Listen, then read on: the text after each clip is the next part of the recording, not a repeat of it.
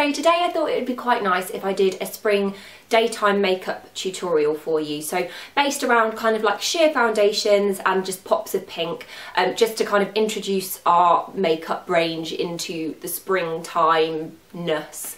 So it's this look here. It's quite simple, quite similar to the usual look that I wear with my cat eye flick, but all of the products are different ones, so I'm not sure that I've used any of them before in tutorials before. So I really do hope you like it, and keep watching if you would like to see how to achieve this look. Okay, so first off I'm going to start off with the Rimmel Wake Me Up Concealer in shade Ivory.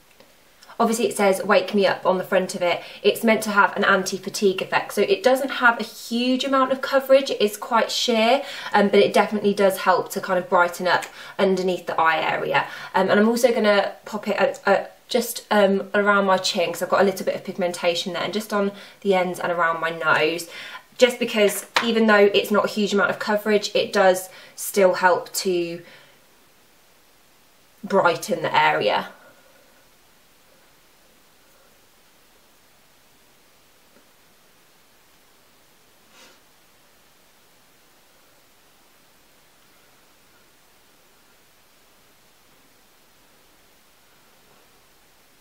Okay, so for my foundation I'm going to be using the YSL Touche Eclat foundation in shade BD20. This I am so in love with. It's good to give it quite a good shake before you use it. I used to have really oily skin, and obviously you know I've had really bad problems with breakouts, but since my skin has been behaving itself a lot better, I can go for a more sheer foundation. So this is definitely not a full coverage foundation. I'm going to use the Real Techniques buffing brush just to buff this in. It's a sheer foundation with a really healthy glow to it, but it does have buildable coverage, so you could still wear this like on an evening or just for kind of like daytime wear. I'm wearing it for daytime wear at the minute.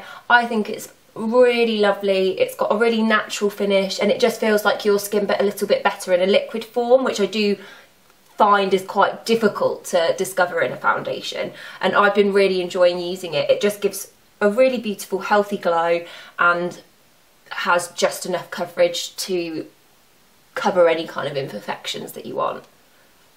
I haven't been using any powder with this foundation, so it does have a really good staying power and it blends into the skin beautifully. I find using a brush is easier, but I'm pretty sure you could use your fingers and blend quite well too. As it's a springtime look, I really do want to achieve that healthy glow, but I do want to keep my skin looking as natural as possible while doing so. So I'm going to go in with my YSL Touche Eclat Radiant Touch highlighter, and just take that on to my cheekbones and just onto the brow bone as well.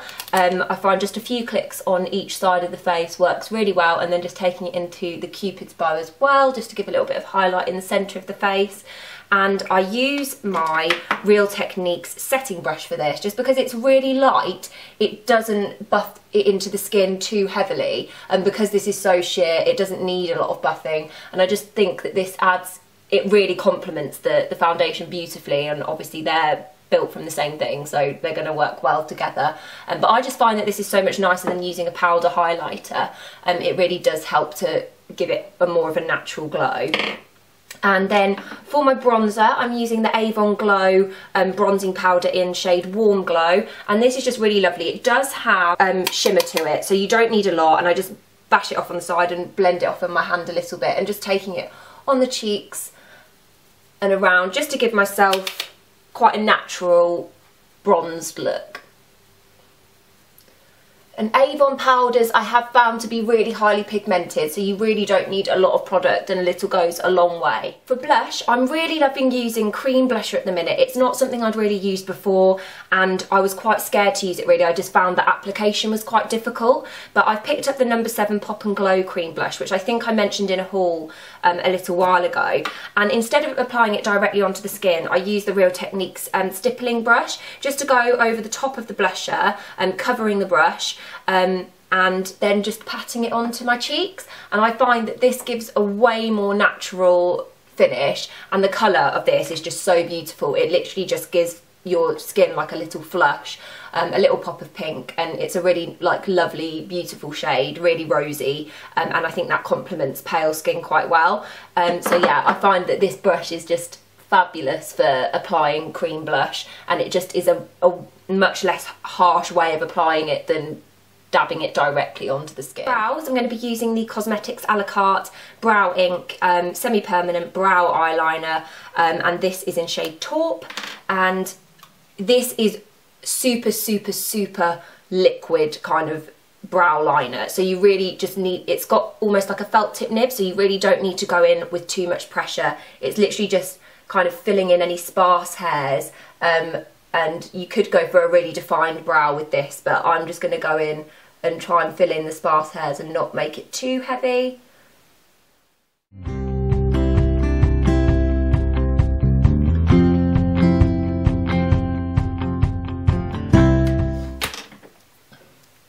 Okay, and for my eyeshadow, I'm going to be using the 24 Hour Colour Tattoo Eye Studioing Pink Gold from Maybelline, and this is a really shimmery pink, so I'm just going to use my finger to dab it onto the lid, and I think this is lovely for spring. I think pinks and golds are lovely around spring and summer, and I usually stick to like my browns and golds, so I think in springtime it's nice to add like a little bit of pink.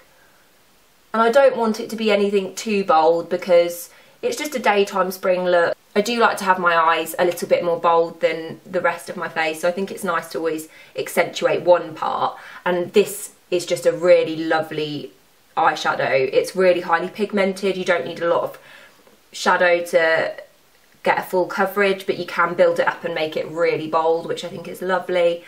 So I'm just using that along the lids. And I'm going to go in on the bottom, this is actually for your brows, but I'm going to use just dab a little bit of that onto my brush and just take it underneath the eyes a little bit, just to shape the eyes and give it that pop.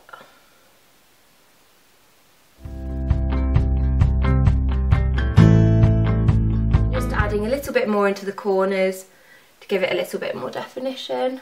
You know, I can't really go anywhere without my cat eye flick, so I'm going to go in with my Collection 2000 bar stroke eyeliner in black, and I'm not going to go too full on with the cat eye, just a subtle line, just to shape my eyes really.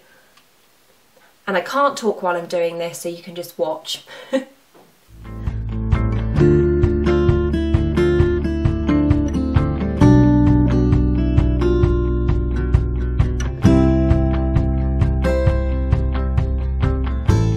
The eyes done. Then I'm going to go in with the Mega Volume Miss Manga mascara from L'Oreal. I've only just started using this, but I'm absolutely loving it. It's got a really bendy wand and a lovely kind of like pointed shape, so it really helps to get into the corners of your eyes and really fan out the eyelashes.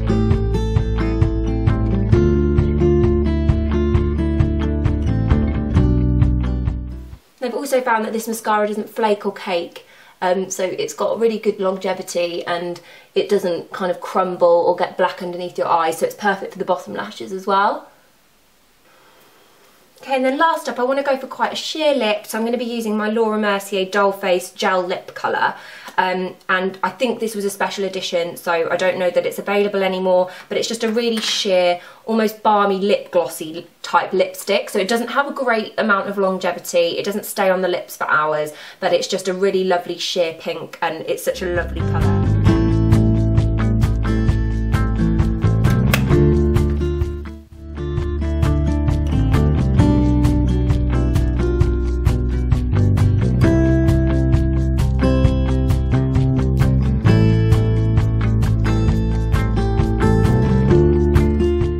Look, I really hope you enjoyed this tutorial. I actually really enjoyed filming it.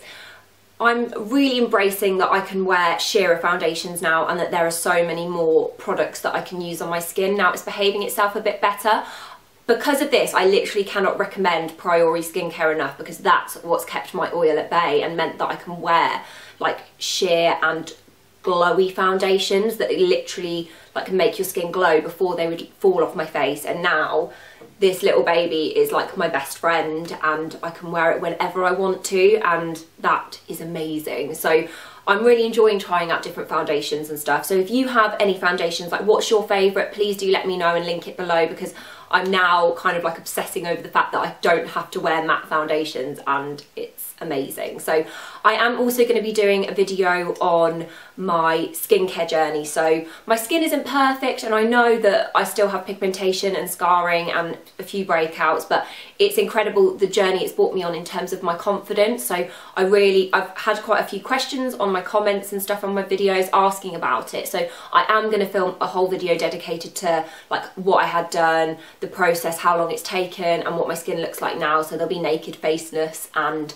a lot of talking about that. So I'm really glad that because of that, it means that I can film tutorials like this where I don't feel like my skin looks awful. So I really do hope you enjoyed it, guys, and if there's any other videos you would like to see, please let me know in the comments below. Give this video the thumbs up if you enjoyed it, and thank you so much for watching. I'll see you soon. Bye.